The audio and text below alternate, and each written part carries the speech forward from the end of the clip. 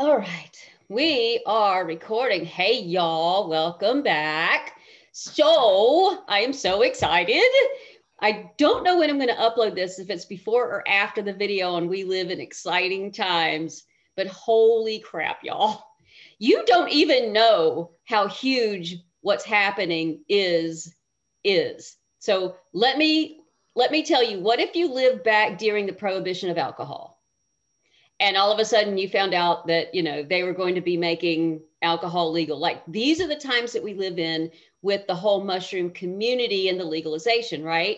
Well, this mushroom is legal, but nobody knows about it. But it means we get to ride on the coattails of the whole legalization thing. And people will start learning about mushrooms in general, which will bring them to this mushroom.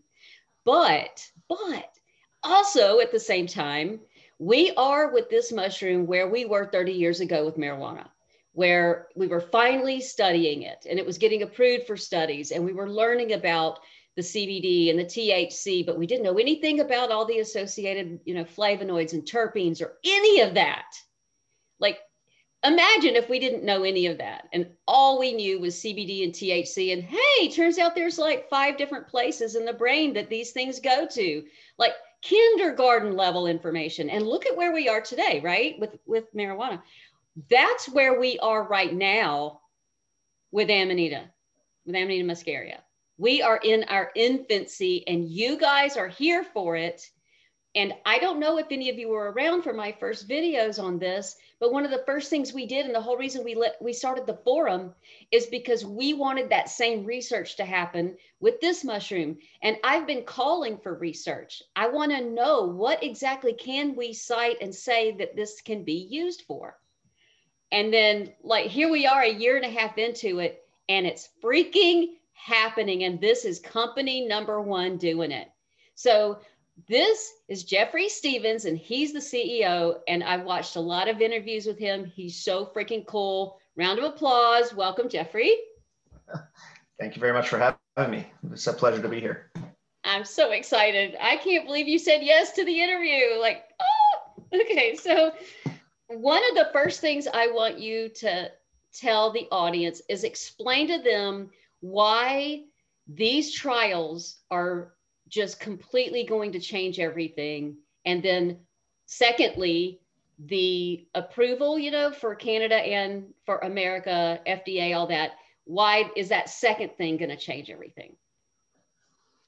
Sure. Well, first off, thanks. And equally excited to be on your show. When we first started this adventure, you were one of the first, when we did our research on Amanita, your YouTube channel came up. So we've been admiring you from afar for a while. So thank you.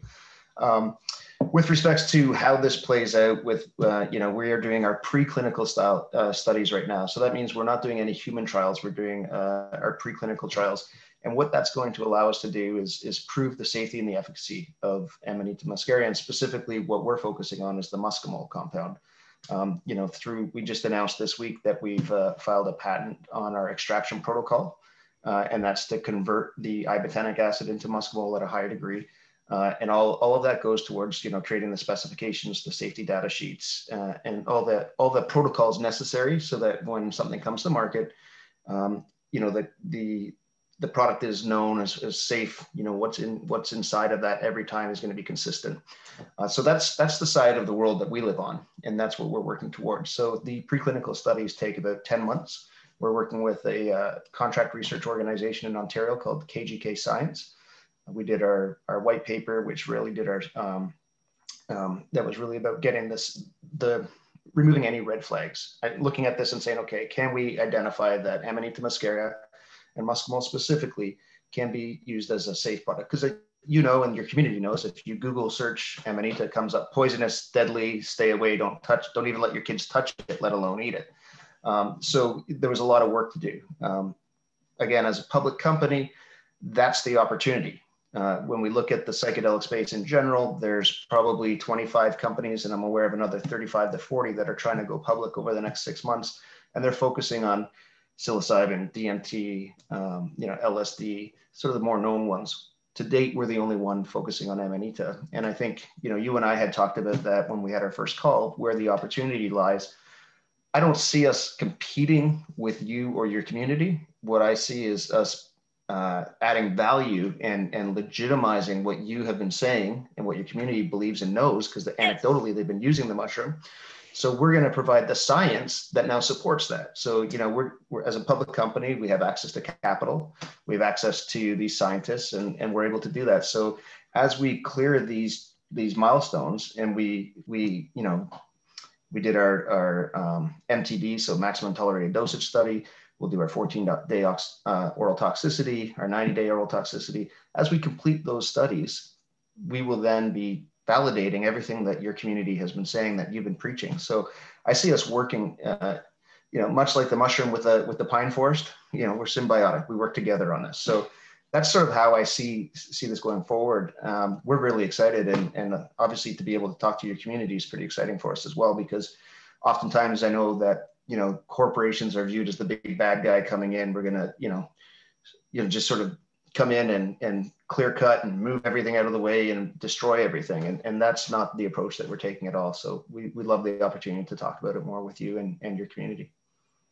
So once you get this, and you're going for being able to, like, okay, well, first of all, y'all, you know, when I tell you all the time that I'm trying to sell the things that I'm making and experimenting with, and I sell them on my Etsy store, and I have to just call it what's in it. Like, I can't make any claims about it. I can't say this will help you, you know, sleep, or this will cure your addiction, or this will help with pain. And the FDA is really, really, really strict about labels, and I could get in some serious trouble. So what they are doing now is going to fix that. So can you speak to that? Yeah, for sure. So that's a great point. And we're equally in that category with you, as far as what we can say. We rely a lot on, you know, anecdotal stories of how this mushroom and this compound has helped people, whether it be with sleep insomnia, Lyme disease, you know, addiction, you name it. So we rely on that at this time. When we complete these preclinical studies, we'll be applying to the FDA for a new dietary ingredient, and to Health Canada for a natural health product number. So that's the first step. That, to me, what we don't have is the benefit of, say, someone with psilocybin, where they've got historical scientific papers and work to use as a foundation. We're effectively the first group doing the science on this and bringing it to this level. So we have to build that foundation first. So we have to sort of, you know, crawl, walk, and run. We're in the crawl phase right now, where we're doing all that base foundation work. Once that's completed, we'll apply for that food supplement. We think there's a huge opportunity, just as something that people can have access to, whether it be at the grocery store, pharmacy, health and wellness store, to have that in that fashion. But we also do believe, like, there, as you know, there's fantastic medicinal qualities to the compound. And so once we get the base foundation done, we'll look at other opportunities as well. So this first product, you know, the way we were talking about it and framing it is as a sleep aid. It's going to assist you with relaxing and calming, and it'll be a low dose tincture as our first product, and then we'll go from there. But we're very excited about it. You know, this is not a 1 year plan for us where we just do a preclinical study and then we're marketing products. We see this as a 3 to 6 year plan, where that's the first step, and then we build off of it from there. And we think we have an equal opportunity with some of those mental health issues and physical health issues, because we know that it's, you know, it's transdermal, it's topical, it can be used for arthritis, etc. So we see a lot of opportunities for that, for sure. So if you get those, whatever claims you're going to go for first, second, third, fourth, as each of those comes online and you get the approval through Canada and America, does that mean I can also make those claims? For sure. So once we get to that point, so again, our first phase, we won't be making claims specifically. You have to go through those human clinical trials to be able to make claims. So that first phase is really just about proving the science, the safety, and the efficacy. This will be identified as safe for human consumption. We'll have the specifications and standardization. So those are the key sort of foundations that I talked about. And then from there, you're able to do increased levels of studies. And that's where you get into the benefit of being a public company, because we'll have access to capital that can fund, you know, the multi-million-dollar studies that have to take place, working with those groups and the large subject groups as well. All right. So just because the science shows that it's safe for human consumption doesn't mean the government agrees. And that's the second step, or getting governments to publicly put the stamp of approval as safe for human consumption, right? So that, and then also getting the next phase is getting to the point where you can make claims, right? So that's a big Right. part So of that next safe is phase first, claims are second. Yeah. And y'all know, like I'm always having to put not for human consumption, and wherever you purchase yours right now, they all have to say not for human consumption. And there's the potential in the future that once it is safe and declared safe for human consumption, and then any claim or whatever that they can test for it, then there's the potential that Etsy and eBay and all these other places will start to change their mind and allow sales again. And this will hopefully open everything back up. And what I'm hoping will change that rhetoric of it being so toxic and deadly and dangerous. And we can finally start to, what I've been doing this whole time is change that. And this company is going to take it from me doing this by myself for 10 years to this company being able to do that within a year or two. So that's awesome. Let's get into a difficult question. So we talked about this in our meeting, you know, with your COO, and it was my number one concern, and that is sourcing the Amanita. And it turns out that also online, you know, when I opened it up to questions from other people, that one came up a lot. And I had mentioned in our interview about going with you and helping teach some of the local people that you're buying from or sourcing from about slurrying. And one of the questions a viewer asked was, would you be interested in actually planting birch trees or whatever trees in that area, help the Amanita grow, sort of as a give back and a good faith sort of thing, and to show where your company lies as far as our ecosystem and giving back to the earth. So I know I'm stacking a lot of questions here, but in general, can you speak to the whole sourcing thing and then the environment and the ecology thing? Yeah, for sure. So the approach we're taking is very much that, you know, we want to do something, the approach is sustainable. So, you know, obviously when you're working on a health and wellness product, the whole initiative where people want to purchase this end result will be that they want a natural solution to some of their health and wellness issues. So obviously for us, we need to make sure that we're checking all the boxes and doing it in a sustainable and environmentally friendly way. So for what we've done initially, we've sourced our first batch from, I think it was about 5 different locations, 5 different foragers that we've worked with. We're working with small businesses who are doing it. They're family operated, they're, you know, and for us, it's about identifying for our needs where because each location, each geographic location is going to have a different composition of the mushroom, as we know, right? So for us, it's about identifying what areas have what we're looking for best when we do our specifications, and then going from there. But yeah, we would, you know, to answer the question about planting trees or something, of course, that would be a fantastic initiative that we could do. We're also talking with groups about looking at as we go forward and you know 2 and 3 years down the line, if we're getting to a point, how can we do this in a way that there's a potential for, you know, an indoor grow? And I know that's very challenging because it's symbiotic with the forest and the trees. And but, you know, like anything, if you put enough brain power and money behind something, you generally can find a solution. So we're looking at that as well as a way to not disrupt the natural environment where that is as well. So if we can have, you know, and I would think there's like a premium product that you have that comes sourced from the forest and comes forward. And then there's more of sort of a, you know, the indoor grow, which is going to, in some cases, you can look at bioreactors and just get the one compound that you're looking for, right? So there's a lot on the science side that we're going to look at as well going forward. But I think that the short answer is we are aware of how delicate and precious this mushroom is. We are aware of what it means to the community, and the approach we're going to take is going to be to work, you know, in conjunction rather than, you know, around people. So we want to, you know, we want to spread the love. We want to purchase from multiple people so that, you know, these industries, these you know, family businesses can flourish and benefit from a group like ours coming in. Cool. This is going to be fun. This is going to be good, I think. For sure. One of the other questions is sort of like on a more personal note. And one of my personal questions is, would you be willing to come with me on a forage in the fall? I would love to. Yeah, that'd be very cool. If you can get if away. COVID, if we can get through the COVID Yeah. barriers and cross borders and do that, for sure, that'd be a lot of fun. All righty, cool. And then the viewers want to know, because you're in the entheogenic space, is personally, if you feel okay answering this question, have you done psilocybin? Yes, I have. Yeah. And then have you done I've done, Amanita?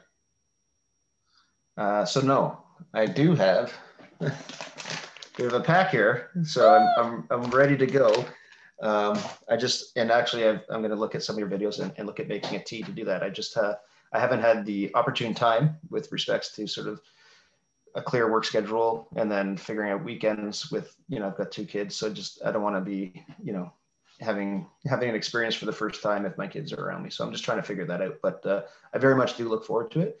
And as you and I mentioned, I'm also keen to sort of try our extract as well. So I'd like to try that as my first experience and then try the natural experience as well.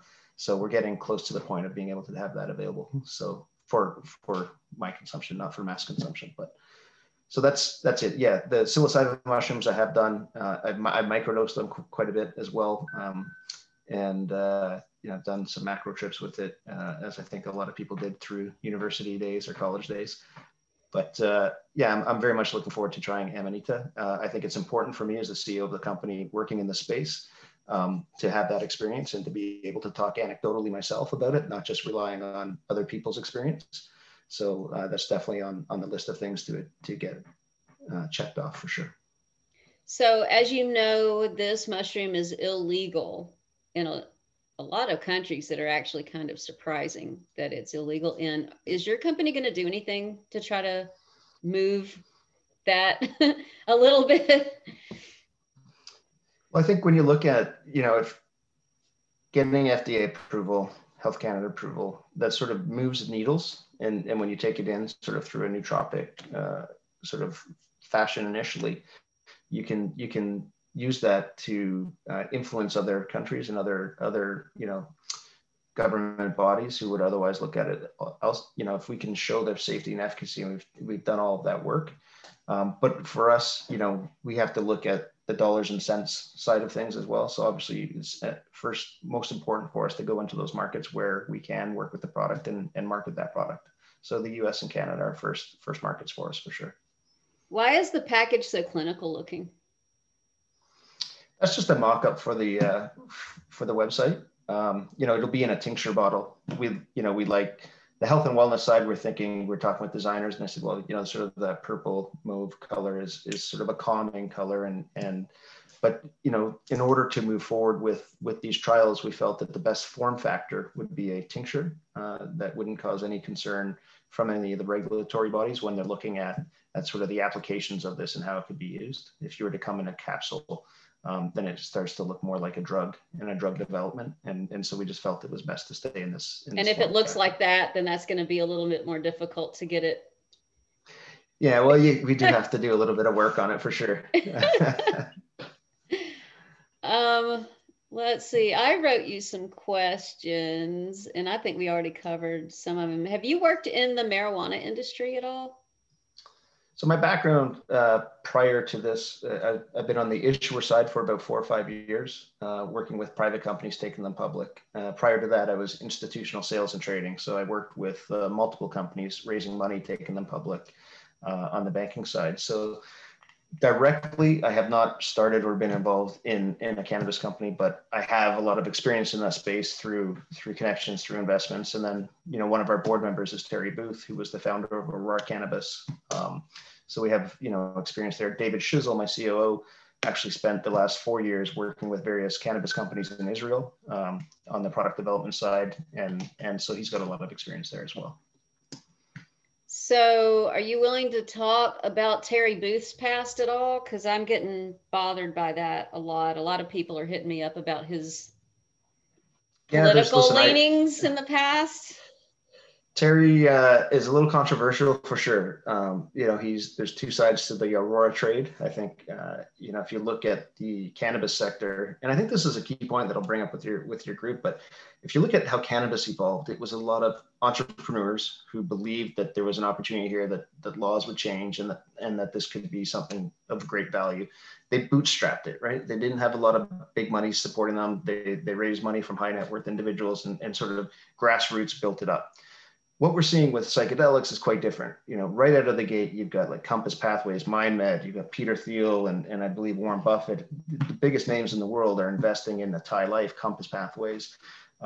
So you've got a very different start position. And I think a lot of that has to do with the fact that people recognize that this is a medicinal play. There's a need for mental health issue, for solutions to serious mental health issues. The pharmaceutical industry really hasn't had a breakthrough in mental health drug development in about 30 years. And in fact, the drug development they had 30 years ago for it, we're finding out are actually causing greater problems with addiction and the like. So having a natural occurring compound that you can use that can benefit mental health, that's non-addictive, I think is the reason that we see this big money coming into the space right out of the gate. So when you look at what's happening in that space, I think that's a key differentiator, and it's really beneficial for all of us. Psych Wellness, our company, we were included in the Horizon Psychedelic Index. That happened in the first year of this whole sort of public market frenzy, which is incredible. It took about 4 or 5 years. Because everybody knows. It's like, as soon as people learn of this mushroom, they're like, holy shit, how has nobody known this before now? Like, why? Same reason I started the channel. I'm like, why is nobody talking about this? And so, yeah, like as soon as people hear, they're like, oh my God. Yeah. So our benefit is that we are the only ones right now talking about this mushroom in the public company sphere. The challenge is, like you've had to do for the past 10 years, we have to educate everyone on what Amanita muscaria is, what muscimol is, what the benefits are, and walk through that process. And we have to do it alone. Whereas you've got 20 other companies talking about psilocybin, you've got 15 companies talking about LSD.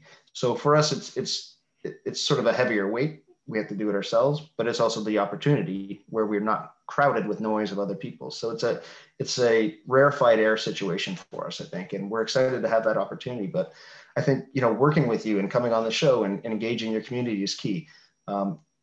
We can't be perfect. We are a public company. We do have an agenda where we have to get to the point where we make money for our shareholders and create value, and that will not always align with the values and the thought of your community, because there's two different, you and I talked earlier, and I thought a good analogy was wine. This whole sector, this whole community enjoys wine. There's a group that likes to make their own wine and enjoys the process, and either they'll buy the grapes or they'll buy the liquid and they'll make it in their basement, and then there's a group that goes to the liquor store, the wine store, because they just enjoy the process of drinking wine. We're the liquor store guys. We're the they're going to go and they're going to have a product that's completed and available for them. And then the community that exists now, where people forage and they go and they learn how to make tinctures and they learn how to make bombs and do everything, that's still going to exist. And in fact, I think that community flourishes because we destigmatize Amanita, and we help educate people on the benefits of it and how to use it safely. So yeah, I think that's kind of a neat way on how we can work together going forward. People get myopic about it and sitting at home and foraging, and they don't realize like there's so much room for everything here. And yes, we don't grow it yet. And yes, that's the limiting factor. But not everybody wants to go in the woods and get dirty. And some people are coming straight off the pharmacology train and are terrified to go just to a natural supplement that's on a shelf. And that's going to be a huge leap for them, and they need it. All the way down to people that are in the dirt foraging and drying them at home. And then the bulk of people who are just buying them dried from other people and messing around at home. And people that are making products and just selling them on Etsy or whatever. Like, this is a whole community. And we're finally leaving the homes and forests and coming out and going, okay, let's grow the community. And you can't grow the community without letting people fit in it where they want to fit in it. So not everybody wants to get dirty. And I get that. Speaking of companies and corporations, so a lot of you that are listening may not ever invest and you don't know anything about investing, it's super easy to get started. There's a lot of apps and places and ways for you to just get started. But if you want to join something that's in its inception, that is history making, freaking buy stock in this company. So what is your ticker symbol? Yeah, well, thank you. And we trade on the Canadian Securities Exchange, and our ticker symbol is PSYC. And then we're also listed in the US on the OTCQB, and our ticker is PSYCF. So, it's pretty easy on that side, Psych and PsychF. Yeah, listen, we're excited. I think we have a lot of work to do. There's a big education process that we have to do. I think we have to continue, obviously we're about halfway through our R&D side with this preclinical. And that, to me, again, is the first step. That's the foundation. From there, we continue down that path. We haven't really talked about the team outside of Terry. And what I will go back to Terry and just say, despite where things are in the cannabis trade now and what people might have a view on him, you can't deny the fact that he was one of the trailblazers and the pioneers in the space of cannabis. And he created a tremendous amount of shareholder value for people that were involved early on.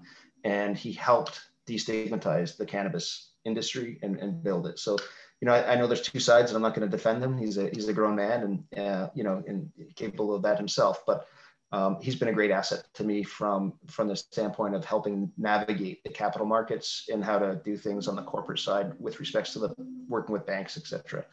But we also have Professor David Nutt. So Professor David Nutt is on our board. He joined us initially as an advisor. After 3 or 4 months, he wanted, he's got a lot of reputational risk. He's a professor at Imperial College. He was Robin Carhart Harris's professor. In fact, he's now the chair of the scientific advisory board for Compass Pathways. So he's a big deal. He's probably one of the top 5 thought leaders in the modern renaissance of psychedelics when you look at sort of the conference circuit and who people go to as an expert. So he works very closely with David and our team on the whole R&D side of our project. And he's very passionate about Amanita. He wrote a paper on it 30 years ago, and it just didn't go anywhere. So when we called him and said, hey, we're doing this, he was like, oh, very cool. I'd like to be involved. So he waited 3 months, waited to see that we were doing everything scientifically and properly, working with, well-regarded and respected CRO partner, being KGK, and then agreed to join as a full board member. So that was a great boost of confidence for the team and for the community. And then Kevin Feeney, who and is obviously very passionate about the Amanita Muscaria specifically. There you go. You've got the Fly Agaric, his book. So Kevin is on our advisory board and is assisting us as we move forward as well, and introducing us to people that he knows through the community as well, so that we do approach this from not just a corporate side, but from understanding the whole of the mushroom and the community that exists with it. So we're trying to ensure that we have a diverse board and advisory board that can advise us as we go forward and make sure that we're aware of all aspects of this mushroom.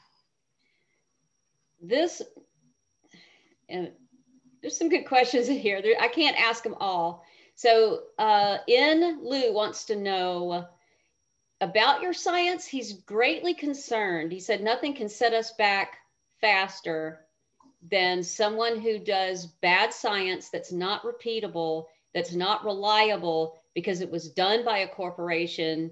And so it's called into question. And then when those experiments and that science is repeated and it can't be duplicated and peer reviewed, then you will actually set us back. So yeah, thank you for the question. What I can say to that is, we are working with a very well-regarded contract research organization who works specifically in the food space and in the development of this. And then again, guided by our board and advisory board, who all have a tremendous amount of experience in preclinical trials, leading to clinical trials and doing that. I'm not a scientist by background, so I'm not involved in that process other than, reviewing contracts and looking at milestones and timeframes, and relying on my team who are more experts in that field. I can tell you that we're not cutting any corners. We're working, we're probably close to $1 million in spending to get to this point. So we've done the toxicology assessment, we've done the specifications, like everything is going step by step to ensure that when we do make those applications, the I's are dotted and the T's are crossed, and they'll be accepted and approved. I can't guarantee that, but I do know that we're doing everything in a responsible fashion so that that's the end goal. And certainly for us, it would be catastrophic if we got to the end goal and it didn't work. So, we've got as much on the line with respects to that, that the community would have, I would say. So what some of the viewers want to know is, and you covered this, but I want to state it explicitly, what country will the product be available in first, second, and third? I would think the US first, just because the nature of the application, once you've submitted it, their review period is quicker than Canada. So it'd be US then Canada initially. And then looking throughout Europe. All right. Will you be hiring anyone, and would you hire any people on a work from home basis? And when would you be doing that, and how would they apply? Yeah, so a lot of the work to date has been contracted to the CRO, to KGK, and then their sister lab that's working with us. As we grow, we will be hiring. We'll be hiring more on the sales and marketing side initially as we get product going. With respects to foraging and getting products, right now we're just sourcing from multiple locations, as I mentioned, and different. Typically, they're sort of family-run businesses that people are doing. So to bring them in-house, I don't know. Like I don't believe that the community would actually want to see us do that, where we would actually specifically hire one group and take that supply out of the ecosystem, right? I think it's more respectful to sort of have it coming from multiple groups so that there's no loss of supply, if you will. So we're trying to figure that out as we go forward. And yes, we will be hiring, and people likely will be working from home because COVID has demonstrated that people can do that effectively and efficiently. And when that comes up, I just don't know the timing. Like it'll be closer to getting product to market for that. So Maxim Ivanovs wants to know, would you rather fight a horse-sized duck or 1,000 duck-sized horses? Would you rather fight a horse-sized duck or 1,000 duck-sized horses? Sorry, find or fight? Fight. Fight. Listen, I'm not a fighter in any sense, so I would look for an alternative to that, quite frankly. Yeah, I'm not sure I follow the question per se. Can you give me some guidance on what you think he's trying to ask? Dude, I am in the same boat as you at the questions and comments in my question and comments section. Some of them blow my mind, but I think it's kind of cute thinking about a horse-sized duck, and I think I'd have to pass on that. And 1,000 duck-sized horses would be too cute. And I think I would rather hang out with 1,000 duck-sized horses. That's just me. He also wants to know, what info would you have to provide on the back end of a package? So that'll be based on each country's labeling laws. It's very specific. The FDA, Health Canada have very specific requirements on what you put on your labels. And our contract manufacturing groups, where we'll be doing our bottling, all have the licensing and applications for that. So it'll be specific to each country, each jurisdiction. What events are you going to be attending? Will you go to mushroom events, or are you going to mostly stick to like the business side of things, you personally? Like, will you go as community outreach for the company to symposiums and forages and stuff? And then like on a personal level, are you interested in doing any of that? I know you have kids and a family and stuff and you're limited, but yeah. No, I'm very much interested in doing that for sure. I look forward to that opportunity. As we said, when COVID sort of eases up and we're able to travel a little more freely without, in Canada, we've got this 14-day quarantine if you go anywhere outside of the country. So it's a little restrictive in how you can do things.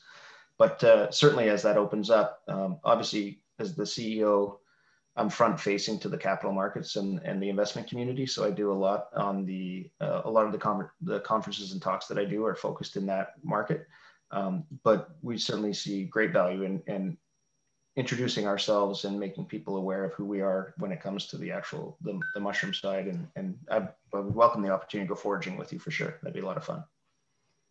All right, those are all of the questions. I want to tell everyone out there, I am excited about this for the reasons I've told you. And I'm fighting my own battles with censorship. And we are in the Wild West days. Maybe this company will go rogue and wind up being something none of us can get behind. Or maybe they're going to change the definition of a corporation in an entheogenic space and we change it for the future. We don't know, but I'm going to treat Jeffrey and this corporation the way I treat anyone when I meet them and I welcome them to this space. And I'm not the gatekeeper for the space, just for the channel. And anyone new to the channel, I say, welcome, welcome to the mushroom, welcome to the space, welcome to the community. And I'm asking all of you to do the same.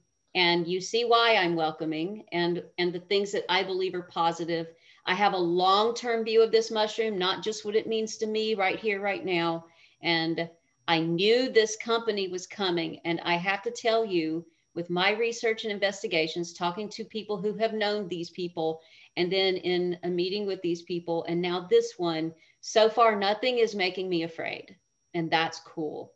And I want to tell you, Jeffrey, thank you so much for making time in what I can't imagine is an insane schedule, taking a company to do all of these things. I just can't even imagine. And for being so open and for your candor. And I look forward to hanging out with you again. And you let me know when you want to come back. We'll have more questions for you when you know more and you want to tell us what you know, hit me up. We'll do it again.